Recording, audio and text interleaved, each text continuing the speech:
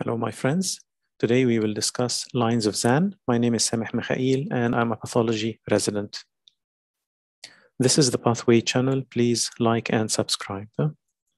We will start first by the thrombi, and to know that the thrombi can develop anywhere in the cardiovascular system, we have two types of thrombi. It can be arterial and it can be venous. Arterial thrombi usually starts at sites of turbulence or endothelial injury, while the venous thrombi are formed at sites of stasis.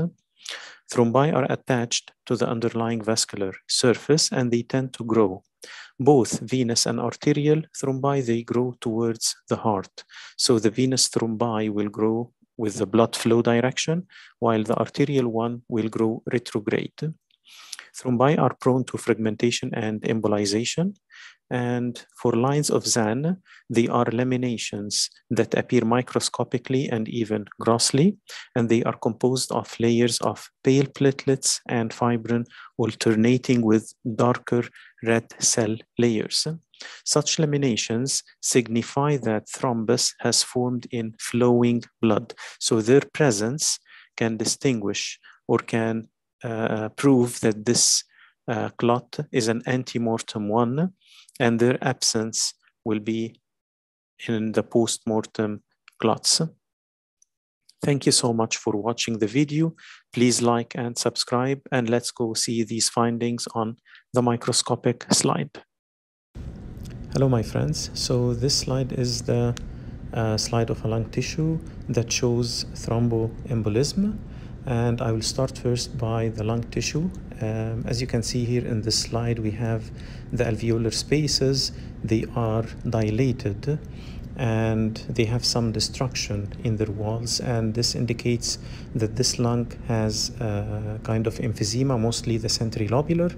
This is a blood vessel and it's totally occluded by this thrombus. And from the low power, we can see that this thrombus has two tones of colors. So we have the pale and this dark red, which are the RBCs, and the pale one is the fibrin or the platelets. So these are kind of two layers that we describe on our PowerPoint presentation, and they represent the lines of Zahn. Let's go at high power and see them.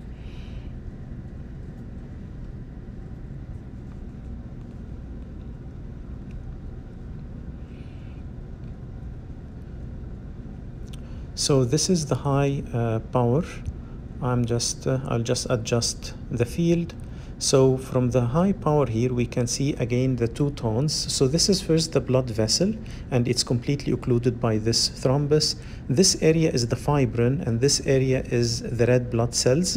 So we have two layers of platelets, fibrin, and then RBCs. And these represents a line of Zahn, which indicates that this thrombus happened ante-mortem, not post-mortem. And this section is taken from lung tissue from an autopsy. Again here, this is on high power, the lung tissue, and as we can see again, the alveoli are dilated, so we have a background of emphysema. Thank you so much for watching.